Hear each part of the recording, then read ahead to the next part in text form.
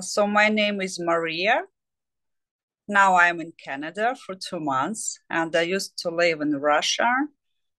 So that's it. I'm 39 years old almost, and I'm a newcomer to this country. So I started my life here again. Fantastic.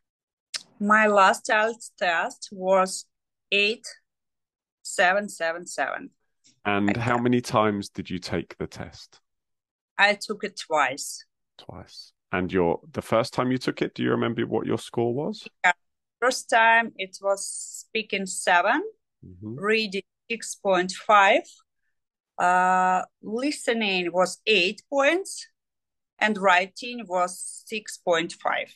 So what about just in terms of learning English um, and not preparing for the exam, what would you say has most helped you to improve your English? When learning some new words, of course, Anki helped me a lot.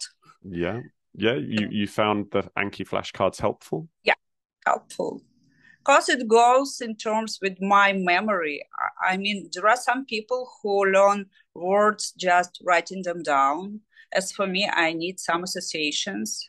And in that term, Anki was perfect for me. Okay, okay, fantastic. That's good to hear. Is there anything else you'd like to say to people preparing now for the arts test before we finish the call?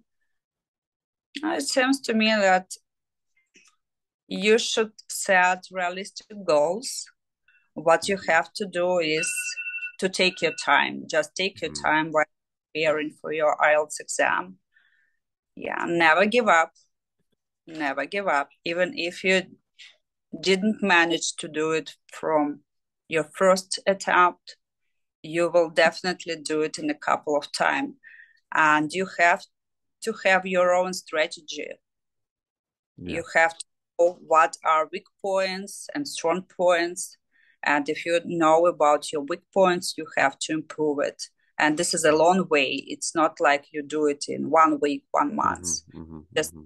some time.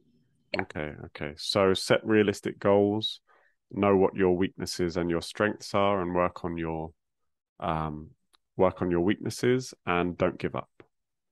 Yeah. Yeah, And very full good advice. language and full immersion into the language. Okay. Yeah, yeah. Fantastic. Great advice, Maria. It was lovely to talk to you again, Yeah. and I'll catch up with you again in the future, no doubt. And thanks very much for taking the time to talk to me. Thank you, Karen. It was Okay. nice to see you then. Bye Yeah. bye. Bye bye.